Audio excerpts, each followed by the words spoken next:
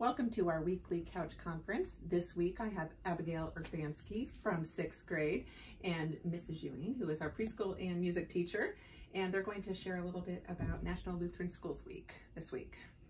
So at the end of January, we celebrate National Lutheran Schools Week, along with Lutheran schools all over the world, really, celebrating just being a part of the Lutheran system.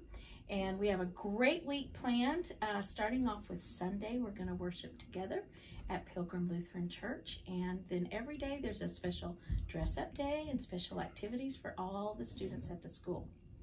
So it's a great and fun week. Usually one of the students' favorite days is usually Wacky Day or Comfy Day. Comfy Day is a day where we usually put on pajamas and sit around, read, watch movies, and all that kind of stuff. And then Wacky Day, people like to spray paint their hair, wear different colored shoes. And then Friday is the day where the teachers get to play the 8th graders in a volleyball match that gets very heated. I believe that the faculty and the teachers usually win. Is that right? Yes. Yes.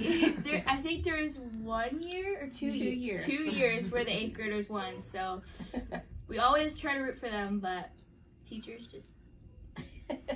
And so to kick off the week the Sunday before, if they would like to come, join us at church. Yes, we have church at 9 o'clock, and then afterwards there's a brunch potluck, and that will be in the Panther, all of that information, as well as the special days that the students will dress up, what to look for, and show their school spirit. All right, so be sure to check the Panther for all those dates, and we would love to see you at any of or all of those events the last week of January for National Lutheran Schools Week. Thanks.